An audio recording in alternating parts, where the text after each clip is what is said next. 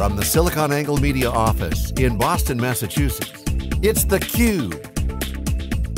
Now, here's your host, Dave Vellante. Hi everybody, welcome to this CUBE conversation. My name is Dave Vellante. You know, the software industry is going through dramatic change. Obviously cloud is a piece of that, the drive towards simplification. Gone are the days of multi-tens of millions of dollar implementations that take years and years with highly customized software modifications. Those days are gone. People want to simplify, they want to be agile. Carter Lloyds is here. He's with QAD, an ERP manufacturing software specialist. Carter, thanks so much for coming on theCUBE. Thanks for having me here. I'm excited to talk to you. Yeah, so I'm learning more about your company. Love the story, and I'd like you to share it with our audience. Give us the brief overview of who QAD is. Absolutely. So maybe we should start with where we came from. So it was about 40 years ago in 1979. Carl Lopker, our founder, and Pam Lopker, our co-founder, were in Santa Barbara, California. Carl had a company that was making sandals, and he was running into some manufacturing problems, and he needed some help, and he needed some software to make it easier for him to manufacture. Pam came along, she wrote some software for him. He was very successful. That company turned into Deckers, which now owns Uggs and is doing some great things. And they decided along the way that although sandals are interesting, they thought software was more interesting. So they founded QAD, and for 40 years, we've been very focused on helping to make manufacturing easier through cloud ERP software now. That's a great story. So Pam is the coder, he's the alpha geek. Exactly. And they solved their own problem and then said, okay, hey, let's take this to market. Exactly, and that's why manufacturing, it's in our DNA, it's in our roots, and it's what we're passionate about. Well, so the obvious question that people are going to have is, how do you compete with the big whales in the market, particularly SAP? Okay, fantastic. I heard a quote recently that I've really locked onto, and it's from the founder of the World Economic Forum. And the quote is that, in the old days, it used to be the big fish that would eat the small fish. But in today's world, it's the fast fish that eats the slow fish. And we see that not only as a metaphor for our position within the ERP industry, but what our customers are going through right now. That with all the rapid change that's going on, it's not about how big you are in economies of scale, it's about how resilient you are and how fast you can adapt. Well, that's interesting. So you're a smaller company, obviously, than the multi-tens of billions of dollars, SAP and Oracle and others. But you sound like you're talking like a startup. Yeah. Agile, speed, is that how you think about yourselves? Absolutely. I think a startup mentality is always great to have, but rapid, agile, and effective. We believe that those are the requirements of our customers within the manufacturing business, and that's what we need to be able to provide. So let's talk more about the differentiation. I mean, you can't be all things to all people as a smaller company and a company that wants to be agile. So what are some of the areas that you're focused on where you're having successes? Okay, absolutely. So historically we focused on manufacturing, but that's too broad. So we're focused on 6 verticals within manufacturing. So it's automotive, life sciences, food and beverage, consumer packaged goods, electronics, and high tech. Industrial. So those are the main areas that we're focused on right now. But within that, we're seeing a lot of challenges for manufacturers within that area. Again, it's this concept of change. We believe that the only constant is change, and legacy ERP systems simply weren't designed for change. If there was no change, the system that you installed 8 years ago would work just as well today as it did 8 years ago, but that's not what's happening. We're seeing a disconnect between the business requirements and what the systems are able to provide. Now, is your strategy to sort of build greater functionality into the software that sort of maps to companies' business processes, or is it that the software is super flexible and can be adapted? Maybe you could describe that a little bit. It's both. So to start with, we want to not deliver to our customers a framework on which they need to build out their processes, but realize that there are best practices and there are common processes amongst companies within a particular niche.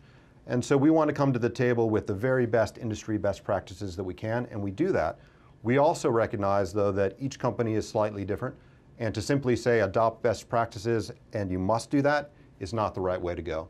So we believe that our software can get our customers to 90% of their requirements, and that's world-class.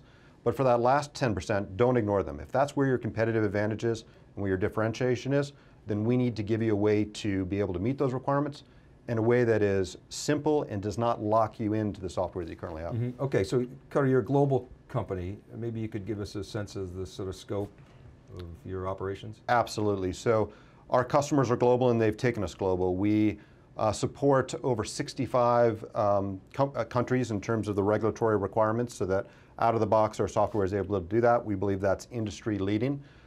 We have operations all around the world, direct and through partners.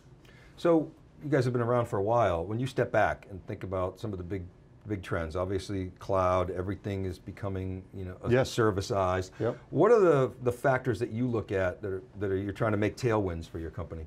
Absolutely. So we've spent a lot of time over the last couple of years thinking about disruptors. So what are the common themes in these changes that our customers are facing? And we've narrowed that down to three top disruptors. So the first one is anything as a service. So end users now are demanding not just products, but what that product can do. And the classic example is people don't want drills, they want holes. Why are we selling them drills? And we're seeing that sweep across manufacturing. We've got a customer that delivers industrial equipment to fast food chains. And they don't want to simply buy fryers, they want to be able to fry things. So they're asking that vendor to be able to provide it as a service, to be able to monitor and intervene so that they have more fryer uptime, which makes sense. That's the first one. The second one that we see is make to scale at order, or mass customization. People want things the way that they want them, and that's getting more pervasive throughout the supply chain. And then the third one is the digital transformation of manufacturing, which many people call Industry 4.0. So on that last piece, very data oriented. Yes. And so maybe talk a little bit about how your customers are using data to transform their business and what role you guys play. Sure. It's absolutely critical. When we think about how data has transformed the world of the consumer, it's incredible what you are now able to do on the internet.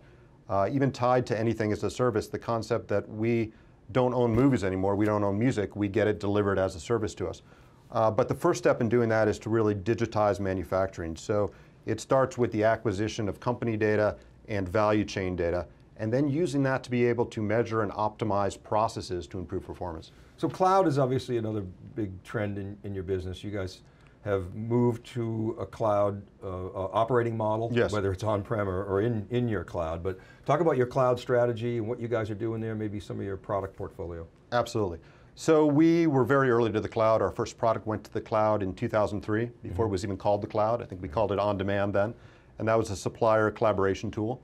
We moved our flagship ERP system to the cloud in 2007, and since then we've been building it for the cloud, optimizing, designing, and it was an incredible experience for us that really had customer benefits, because once you start to become a service provider rather than a product provider, you see it through your customer's eyes. So depending on your viewpoint, you're either eating your own dog food or drinking your own champagne, and it led us to understand some of the pains that people have in implementing ERP systems and upgrading them, and then to design fixes so the software goes in faster, easier, and can be upgraded to a much greater extent. And so if you're going to be in the cloud, your customers obviously want to avoid a lot of custom modifications. We heard earlier that's sort of one of your differentiations. And is that, am I getting that right? Is that sort of, as customers move to the cloud, they're minimizing the need to do custom mods?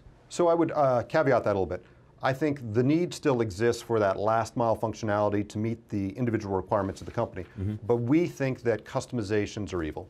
We want to eliminate customizations, but still give them the ability to deliver on that need through extensions and new applications that are written in a non-intrusive way and can float above the system, and therefore the system can be upgraded without breaking those connections. Or having to go back inside to the guts of those, what you just called the last mile, right? Absolutely. So our customers are in the manufacturing business.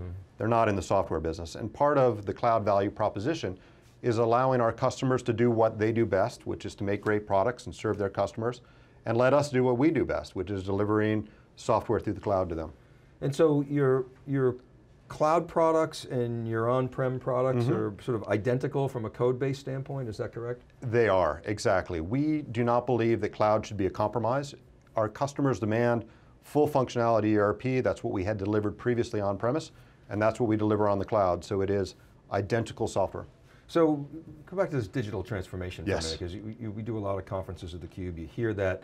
What does that mean to your customers? It's not just a buzzword. Every customer you talk to is saying digital, digital, digital. It's Yes. the #1 driver of business. What does it mean to your customer base? Absolutely. So for us, it's not about the technology itself. It's about the use case and how it can make them better manufacturers and make manufacturing easier. So there are a couple of different areas that we've been exploring, and we do that through a very pragmatic approach, and we call that QAD Labs, where we work with our customers around their use cases and how we can apply technology to it.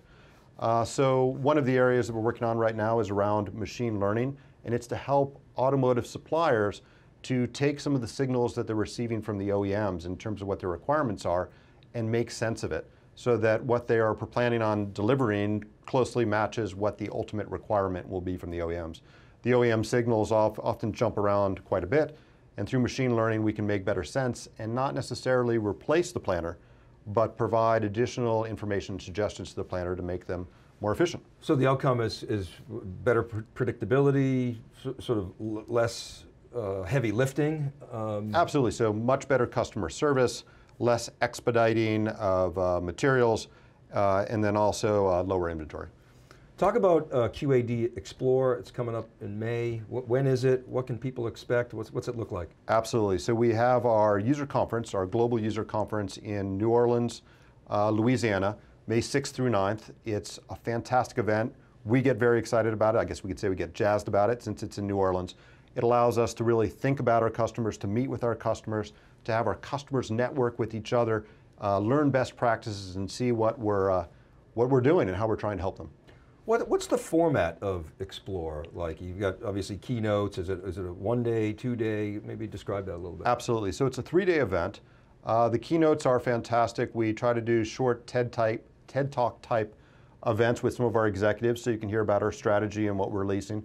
We bring in industry experts and experts around the future of manufacturing and the future of business so that our customers can start to see where their area might be headed so that they can start to make decisions about where we're going.